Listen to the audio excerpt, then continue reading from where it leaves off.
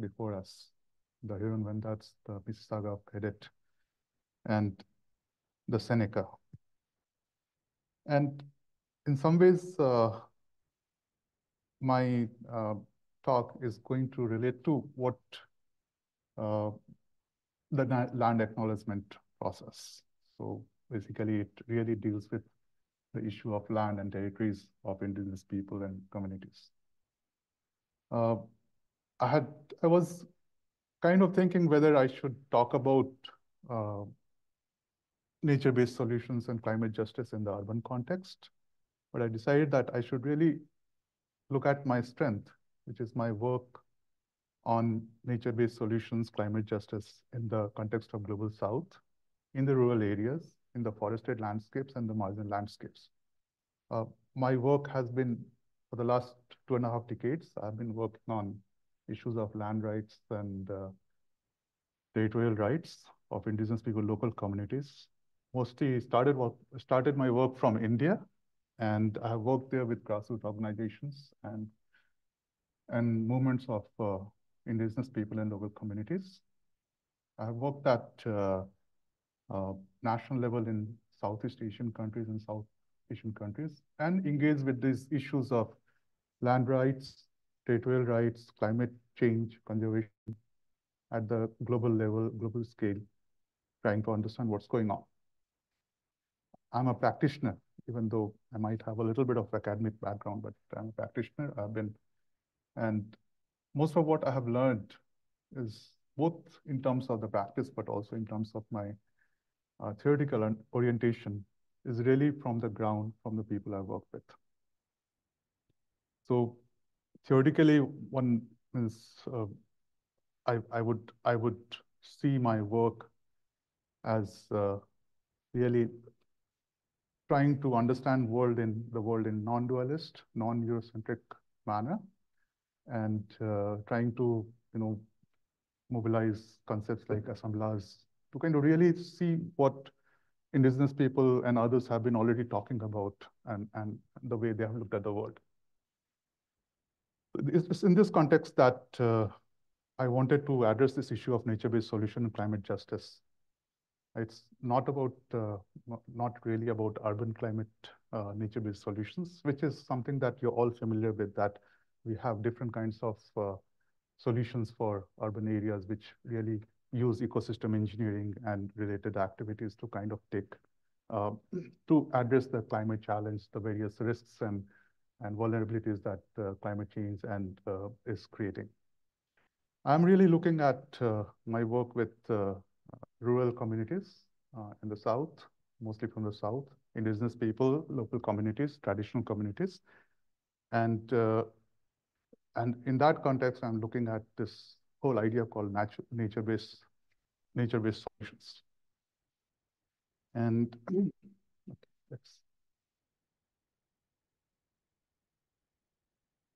the structure of my talk is kind of the 4 tropes that I'll talk about, and I'll try to be brief about it. There's a lot of stuff, but nature-based solution for climate mitigation, what are these? Looking at indigenous people and local communities, traditional communities, lands and territories at the global level and at ground level. Indigenous people and local communities as stewards of land and ecosystems, and bringing this together in a climate justice framework.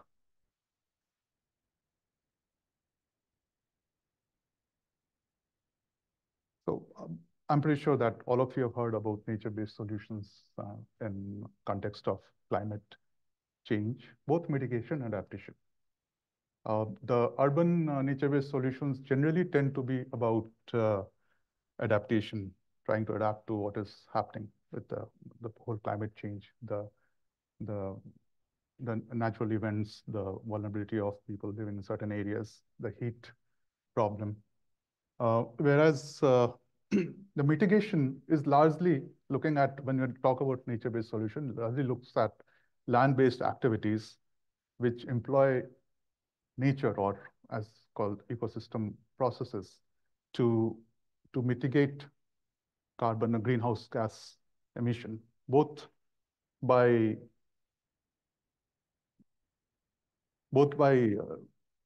by reducing the emissions from land use, forests, deforestation, etc., uh, and as well as uh, creating what you would call net negative emissions, that is capturing carbon. So there are people have talked about carbon capture in context of climate change, and so there are two types: engineered solutions and the natural solutions. So if you regenerate a forest, if you plant trees, and you would have heard about the Trillion Trees campaign and so on and so forth, that that likely captures and retains carbon from the atmosphere. So now this concept is promoted by a certain set of organizations and power actors in the world. It includes international NGOs, it includes UN organizations, it includes corporate sector, which is looking at nature-based solution to get to its net zero commitments. And it includes governments and others who kind of see this as both a revenue generation or something which can be used to generate income, as well as something which can be used to uh, avert or reduce your own commitment to reducing emissions. So that's kind of different actors, and it's become a very powerful trope now. And this is from a graph is from the McKinsey's.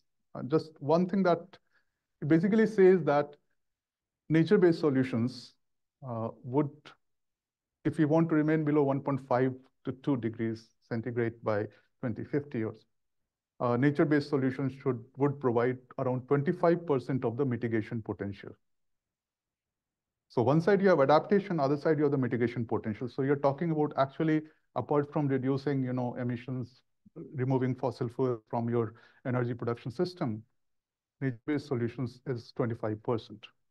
And this is something which more or less, this is from McKinsey's report, but more or less the various UN organizations, the other kind of people who are pushing the nature-based solution, they agree with it.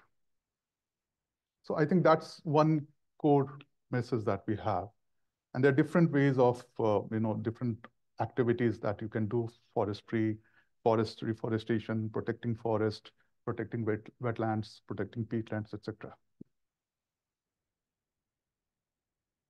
Now, the key question for us that is important is that it's really land intensive.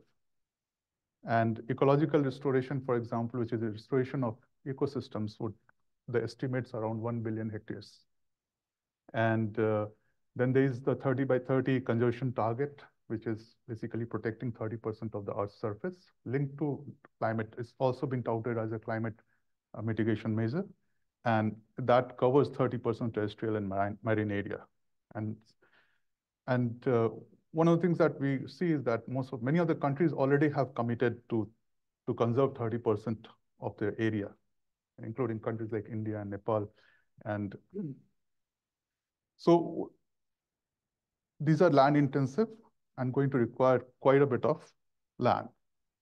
Most of the nature-based solutions are located in global south. And in sense of looking at Brazil, Indonesia, Africa, so basically and other countries in the south. Obviously, the money for this is going to be raised in the north. So there is a whole kind of apparatus, a whole system which has emerged over the last 20 years, which has been pushing these solutions. And both all global institutions, research institutions, UN organizations, corporate sector, many of them involved in different ways. There are some key players like WRI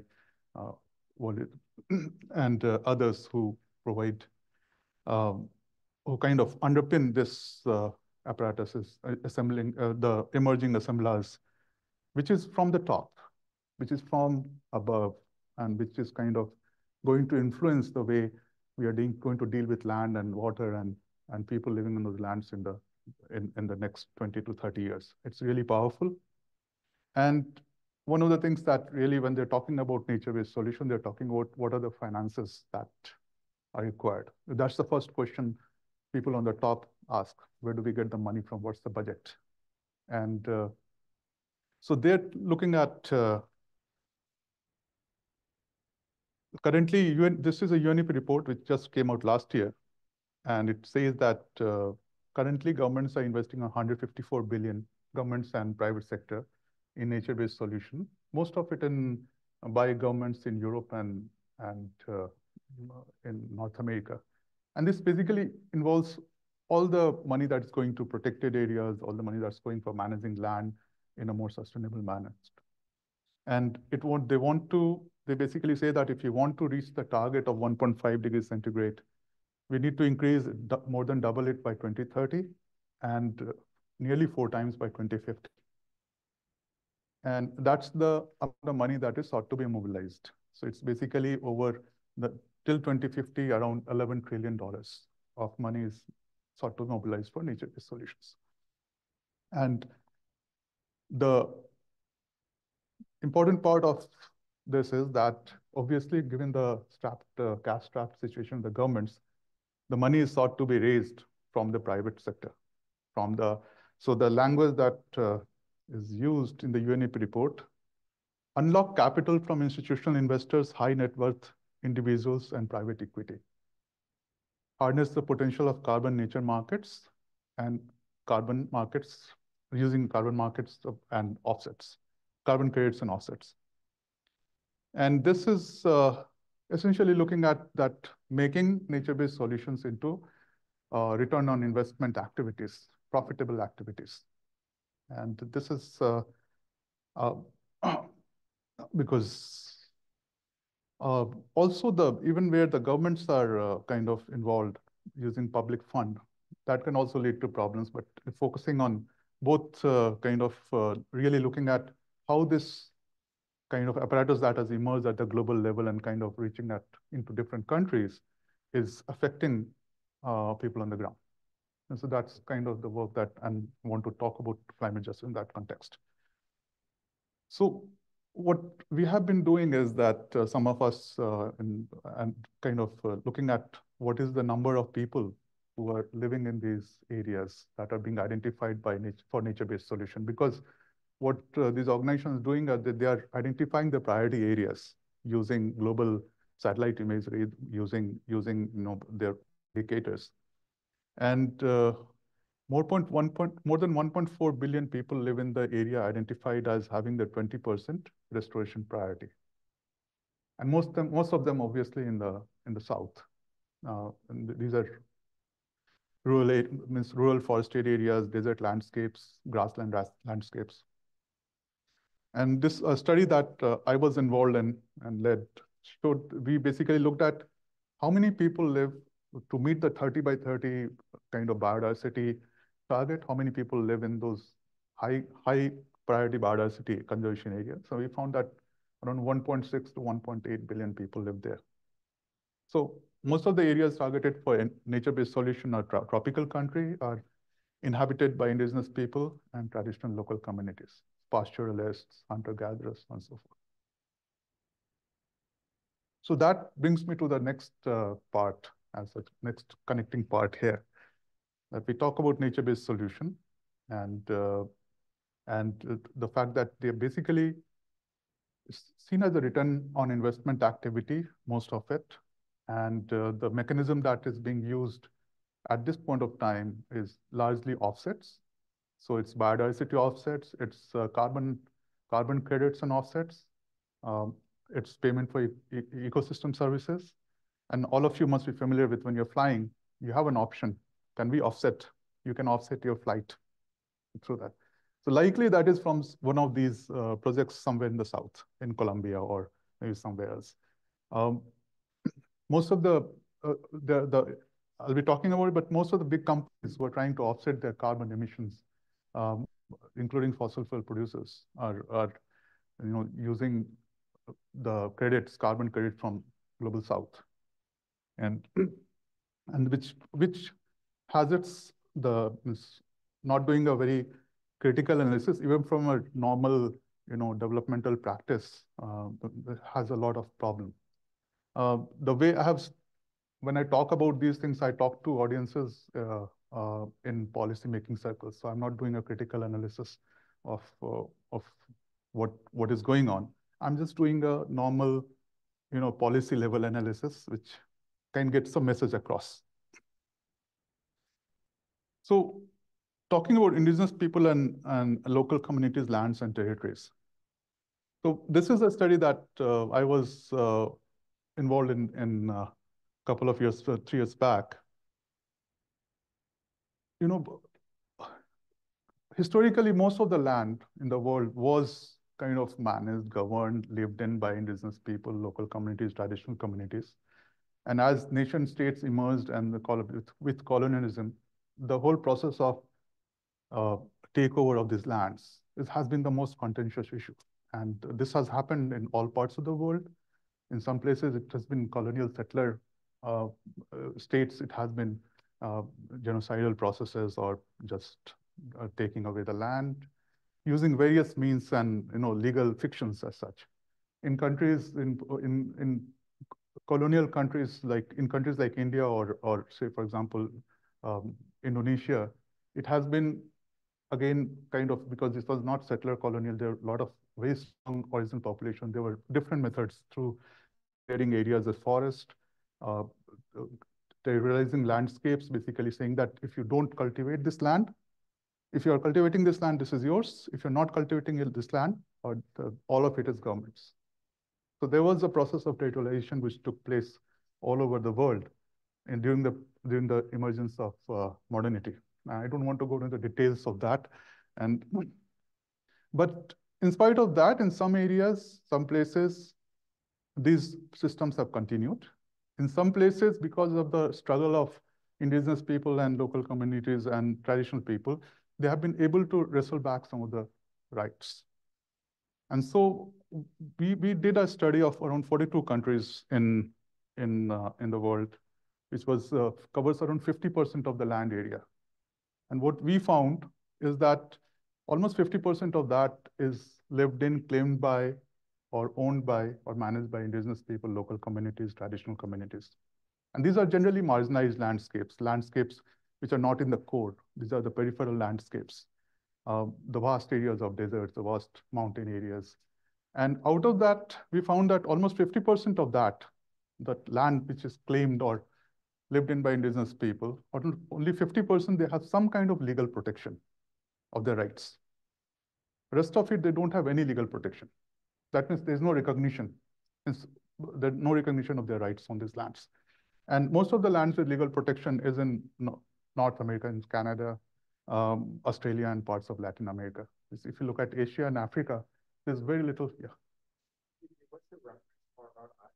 That's Rights and Resources Initiative. Rights and Resources Initiative. Yeah. And so in Africa and Asia, the land remains largely unrecognized. And this has led to problems which I just use some of the examples from my own work in the field to illustrate that.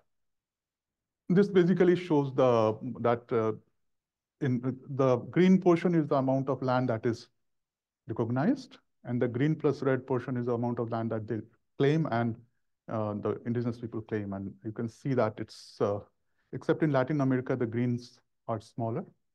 And in Africa also, there's some recognition of land because of constitutional processes, but still there's much more customary land in Africa, which is not recognized. So both Africa and Asia, the situation is not very good. Latin America, some countries, there is recognition of rights. However, recognition of rights also does not mean that these lands are protected or recognition. So when the government wants that land, it takes it away. And that's the example of when Bolsonaro was there in Brazil, the land invasions took place. So it's not a secure right. And so the second point is that 50% of the land, more or less, kind of that's our assessment of is their indigenous people, local communities, traditional communities live on them, claim them, use them, manage them. And out of that, half of that there's no legal protection. And it is in this context that we are having the nature-based solutions being implementation of nature-based solutions. The third one is that there's now ample evidence that indigenous people, local communities, traditional communities, it's in those lands, it is in their territories and lands that they live in, which has the rest of the most of the world's biodiversity and most of the world's remaining carbon. So 80% of the biodiversity in the world is located in the land of indigenous people, local communities, traditional communities, which is, this is just, these two maps kind of illustrate some of those. 40% of intact forests are in their land, claimed lands and territories. And even from the field, it's very, especially from Amazonia, but all over the world, there are pretty clear evidence now using uh, satellite imagery that areas which are which has been recognized by indigenous people, for indigenous people and traditional communities, is doing much better and being protected much better than areas which have been left open access or under the control of government. In, so these, what this shows is that indigenous people have been, and local communities, traditional communities have been good stewards of land, even in spite of all the pressures and all the stress that have been facing. And this is something which, of course, you know about in Canada, that this is applicable in Canada. It's been talked about regularly, and the struggles of indigenous people to the First Nations to protect their territories and land from different kind of extractive activities. It's also true for most of the world. Almost all countries of the world where indigenous people, local communities have some kind of rights or customary systems, the performance there tend to be better. And from climate change perspective, a study which came out in 2018 with the Woodhull Institute, and it looked at a global baseline of carbon in indigenous peoples, local communities' land, and it basically found that 300 billion tons of carbon is located in both in terms of biomass and soil carbon in their lands and territories.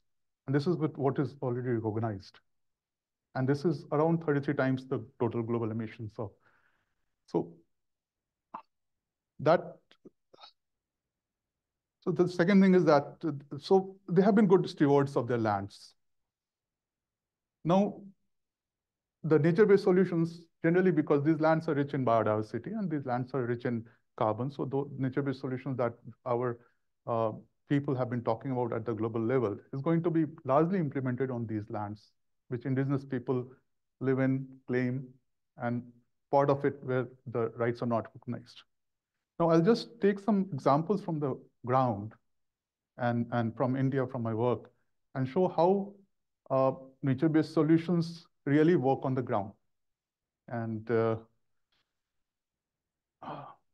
so India has a long history of using nature-based solutions for environmental purposes, for conservation, for protecting watersheds, and so they have this long history, and so their experience from there can kind of help us understand what might happen elsewhere or what is happening elsewhere, and give you an idea of what's on the ground. Now, the point is that in India, around 30% of land forest, and these forest lands have been generally been created on the customary lands of indigenous local communities.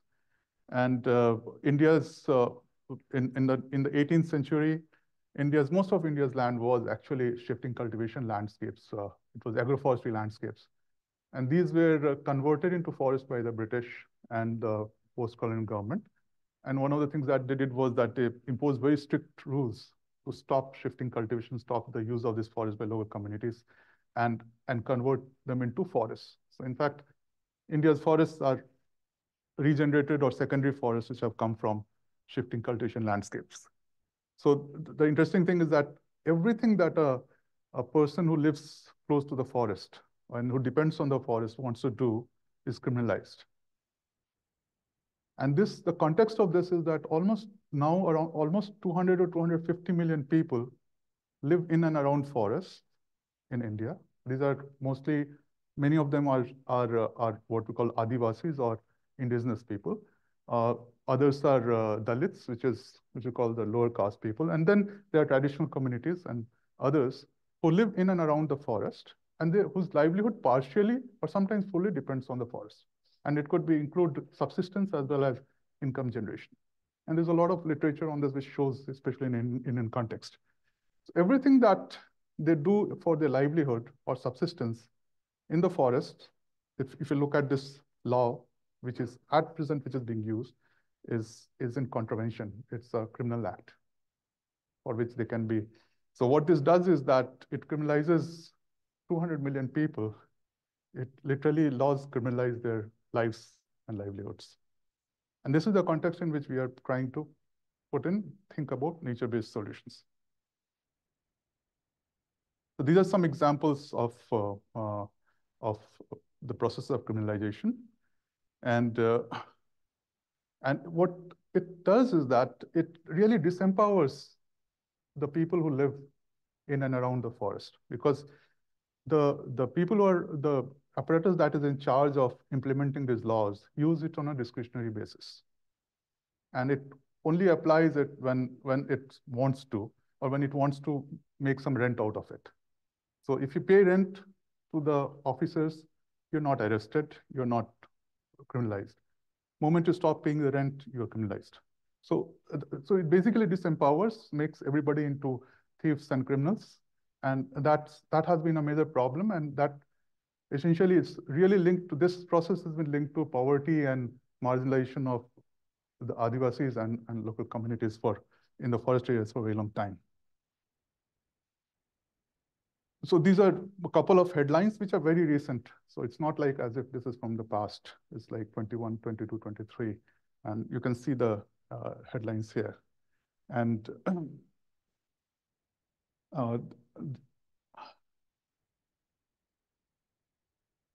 one of the things that really kind of, because even though shifting cultivation has been stamped out in certain areas, it still continues.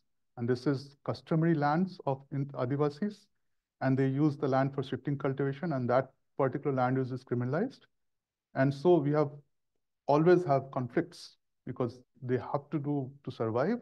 And this is an example of a conflict between tribals, Adivasis, and the government. The reason for this conflict is that the government wants to use that land for plantations, plantation for restoring the land. And this is part of a big program by Telangana government called Haritha Haram, which is basically greening the countryside. So this is a nature-based solution with very, basically environmental and restoration purposes. It's not commercial plantation, it's environmental plantation, which leads to this kind of conflict.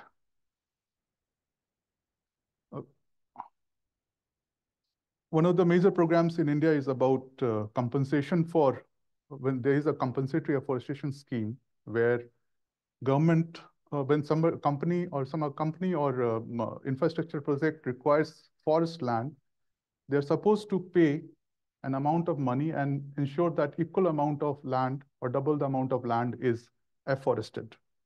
So this is a payment for ecosystem services kind of program. And from here it looks really progressive. You're destroying forest, you're creating forests. But this has become a major problem for people who live in these areas because these tree plantations often are being done on their lands. And underneath all this is the fact that they still live on their customary lands. They still use those lands, but those lands are not legally recognized as their lands. So these are unrecognized lands. They don't have rights on them, even though they and their ancestors have lived on those lands and used those lands for similar to what you have in this country, in Canada.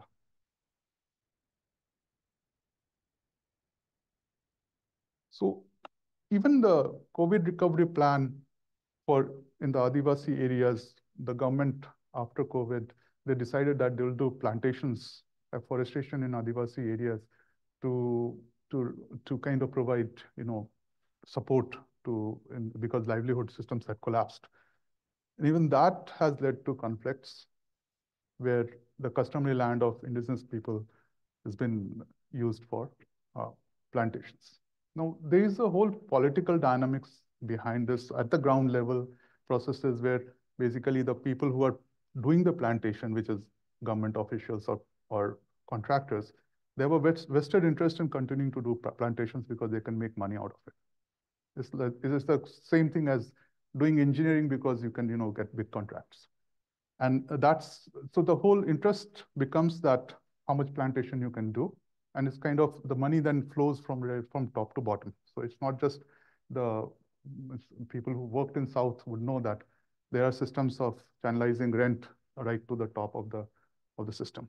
So in that sense, there's a whole perverse incentive in name of environment and conservation to displace and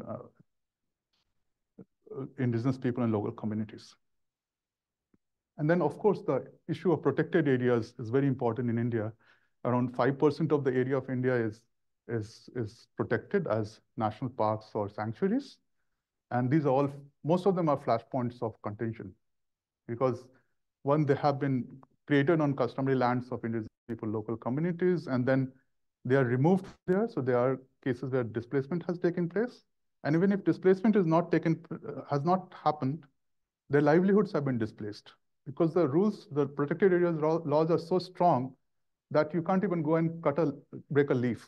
You can be arrested for breaking a leaf from a tree inside the protected area. You can't go inside the protected area. But people go inside, they live inside them, and then they basically get criminalized as per the discretion of the officials. And so this shows a sort of, flashpoints all across the country. It's in this context that, so this has been going on for a long time. And so the issue of environment and conservation has been used to dispossess people from their lands. And the real reason is that the rights on their land, that customary land that they used to live in, were not recognized. That's where the connection with the earlier section on indigenous peoples' territories and land and non-recognition of those. So they basically are trespassers in their own land, and they are criminalized by that process.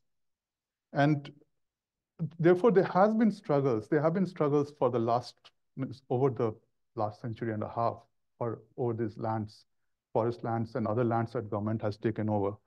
And these struggles led to this law to recognize and protect the rights of indigenous people. So this was a very interesting case of using a politically opportune moment by a grassroots level movement, which is really powerless against the state, to push for a law which was emancipatory and which recognized rights on the lands and forests, and which recognized that historical injustices have been done. And the interesting part of it is that wherever this law has been implemented, especially when community rights have been given, there's an explosion of, there's a resurgence of stewardship of land and forests, because state lands have now come back to communities. So there are so many examples of communities protecting the forests, as well as communities regenerating, restoring, doing plantation, obtaining funds from government and improving the forest. And these are a couple of examples that protecting forests from forest fires, and so on and so forth.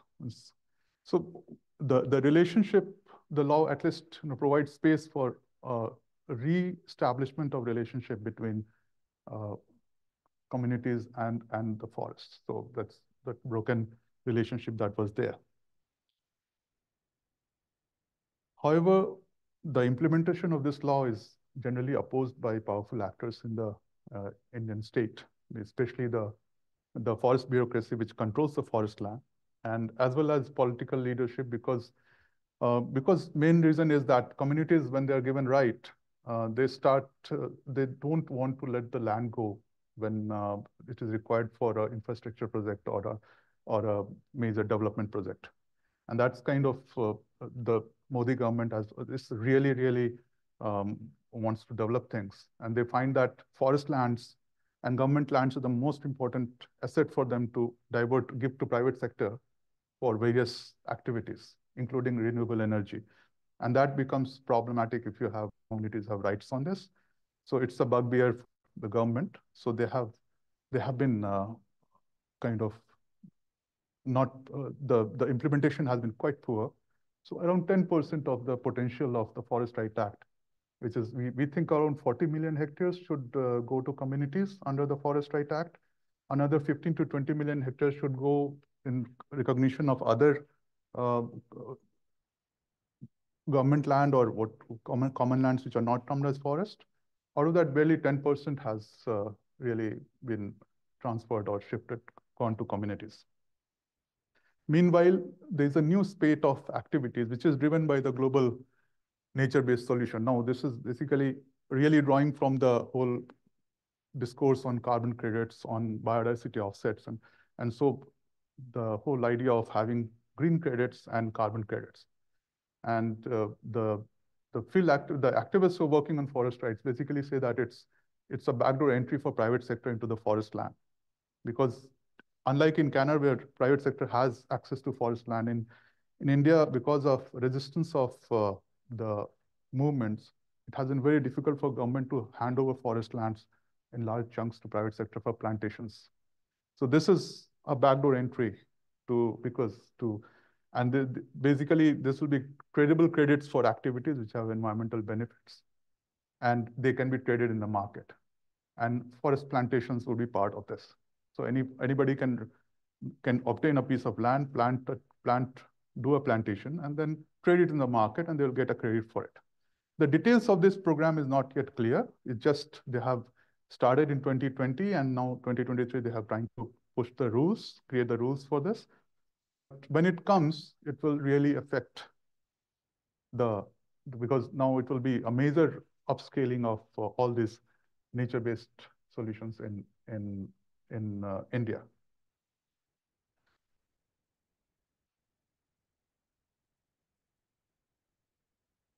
There are many more examples. This is from India, and this is essentially what is happening on the ground, and because my experiences. But you have similar examples of conflict exclusions and risk arising out of NBS.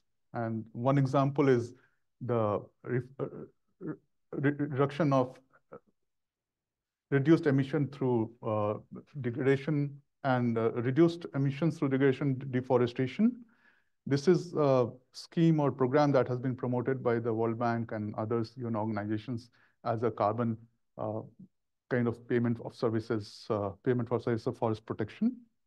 Then there is the voluntary carbon market in forests, which I talked about.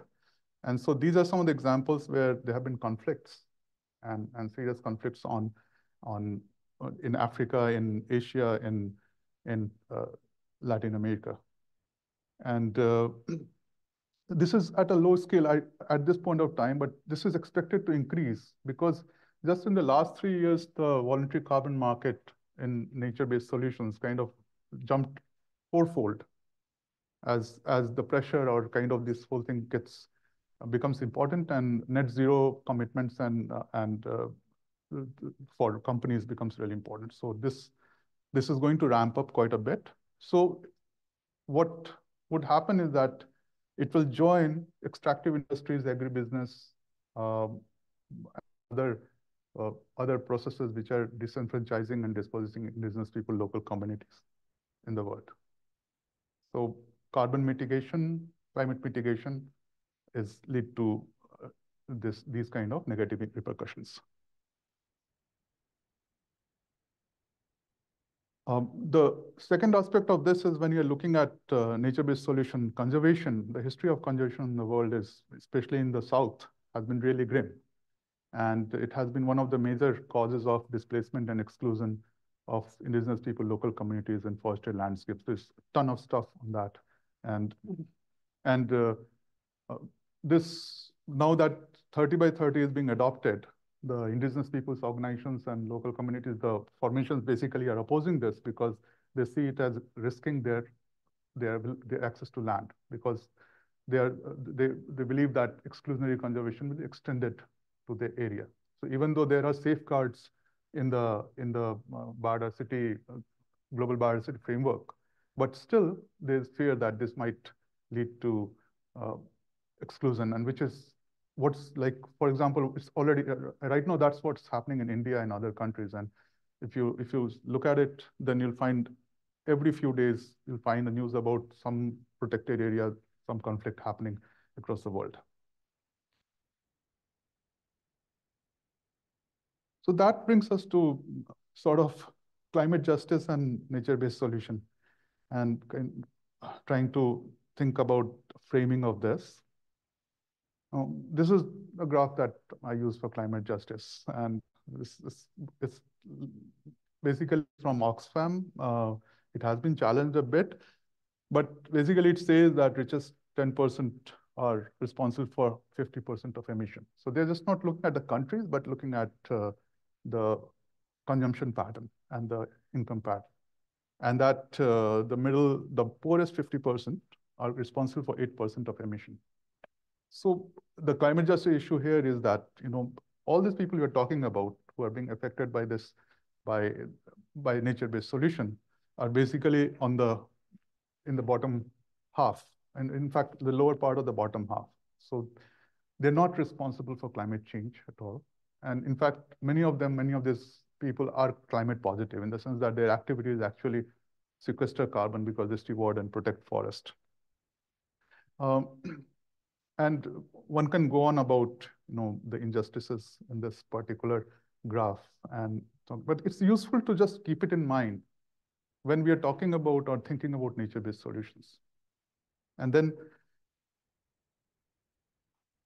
it's pretty clear, and all of you know that the human vulnerability to climate is much more in the poorer countries, in the tropics, in the countries in the south. So that positionality, and then because the people who are going to be affected by nature-based solutions generally live in fragile and remote landscapes, and fragile landscapes which are more likely to be more affected by changes in climate. So if you're living in areas which already have marginal rainfall and possibility of drought, an increase in drought because of climate change can really destroy your livelihood. And this has been happening in places in Africa and other places. So that the vulnerability is there, and of course the contribution is not there. And then we have the whole situation of nature-based solutions. Just a minute. Okay. So summing up,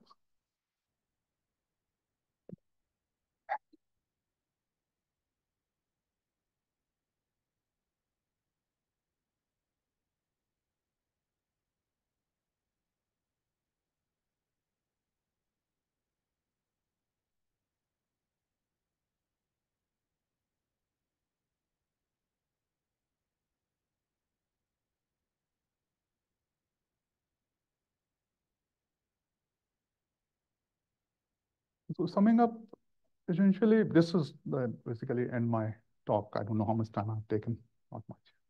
And innocuous terms which look really nice from perspective, these perspectives, we're talking about nature-based solutions, can carry so much of of injustice, the baggage of injustice with them, possibilities, and the need to really be critical and understanding about what's being done in name of climate mitigation, and to be incorporate that into those injustices and the action against injustices into our own climate mobilizations that we are trying to do, and we're looking at trying to reduce emissions.